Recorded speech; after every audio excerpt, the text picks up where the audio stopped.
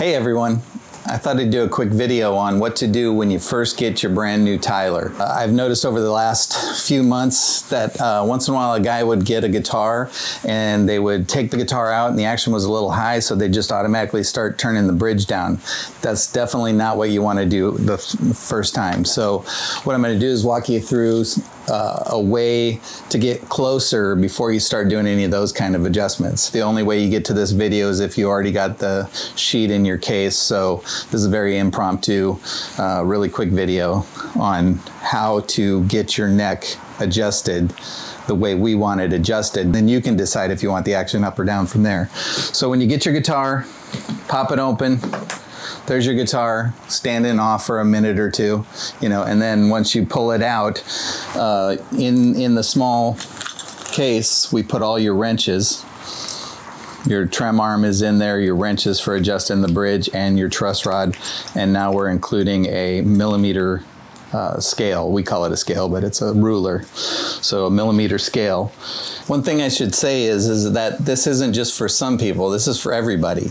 If you pull the guitar out and you do these measurements and it's ready to go, great, but you should check it before you do anything. Or if it comes out playing great and you like how it plays, roll with it. But this is how you check to see if the neck is in the place that we intended you to have it. So I got the ruler, the truss rod ready to go. Let me give you a little background. So the reason you want to adjust the neck, and I know a lot of you are probably like, adjust the neck.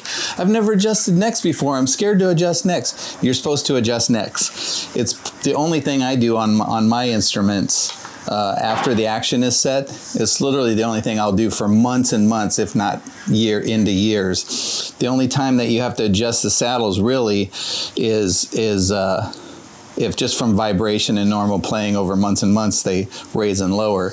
But what changes all the time, no matter where you live, is the neck.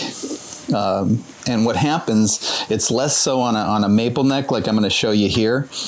But what happens is the fingerboard on a rosewood neck, especially in an ebony, we put some stuff on the fingerboard called Nelsonite, and that kind of locks it in. But it still can absorb moisture. So what happens is the moisture absorbs and it pushes back on the neck. The maple doesn't absorb because it's finished, but this side isn't, so it can push and pull. If it dries out, it can pull forward. So I've sent guitars to guys, and like I said earlier, the neck will bow forward. Now imagine we set it fairly straight. You're going to see in a moment, fairly straight. So this is an exaggeration, but imagine this is your strings. Now in shipping, it dries and it pulls forward, and now the action is too high.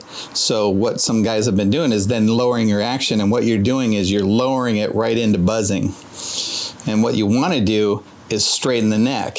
So I thought, hey, what if we include a millimeter scale with every guitar, because we send you an Allen wrench on purpose, and Jim spent many years working with hip shot. We have a hex truss rod nut and plenty of room for you to put that in there, and it's not for your tech, it's for you. You don't need to be scared of it. Just try stuff, because you can always put it back. You're not going to be like cranking on it 2 or 3 times. You're just going to be going little quarter turns, maybe 1/8 of a turn. So what you want to do is pull the guitar out, and we're going to do some close-ups, but I'm just going to go straight through it myself, and then we'll go back and we'll do some close-ups. So pull out your millimeter scale. When we measure the neck, we have a tool that we put on the fingerboard that actually measures the tops of the frets to a certain place, and so we know what number we're looking for. That's not going to matter to you guys, but we measure in the middle of the neck. So what you want to do is you want to take this millimeter scale and you want to check. For me, I need to throw on the glasses because I'm old. You want to check with the back side and see where it's at. Like this right here, it's at 1.75, and then you want to check the D string, which is a slightly higher than 2. What you want, our action that we set is basically 2, 2, 2, almost 2, I should say, on the G, and then 1.5 and 1.5 on the B and the E.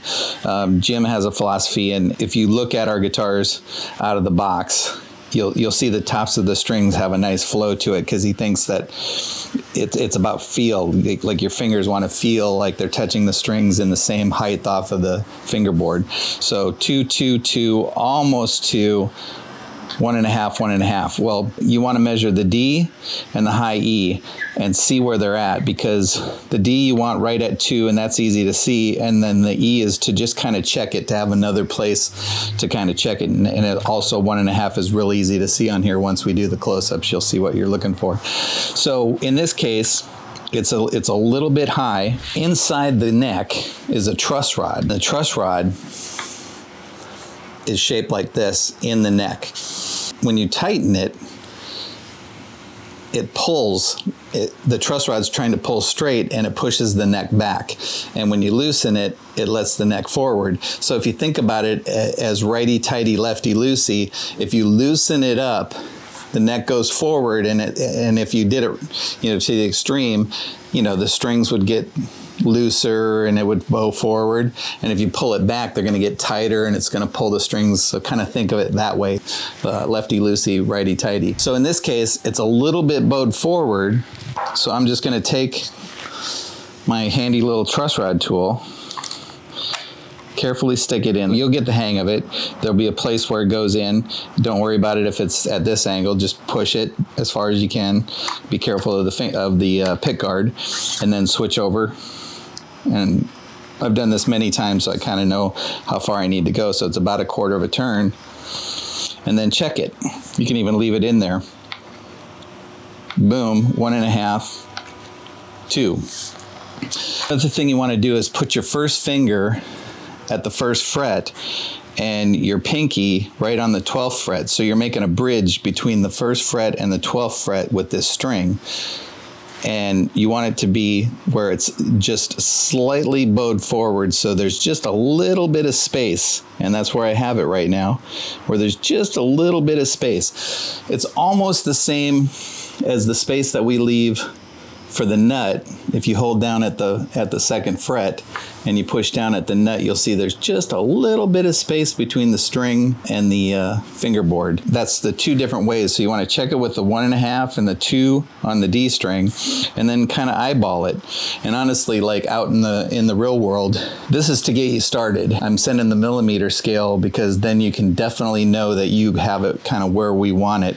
But for me, once you get it and it's set and you like how it plays, then what you need to do is, if you go to a gig and it feels like your action's high, just grab your truss rod tool, tighten it up a little bit, and then play.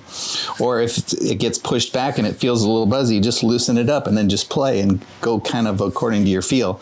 And I think if you do some of this stuff, you'll get way more in the ballpark of what we intended when we shipped it to you, so that you'll have a real good, happy first experience with your guitar out in the real world. So feel free to email me, info@TylerGuitars, if you have any questions about the video.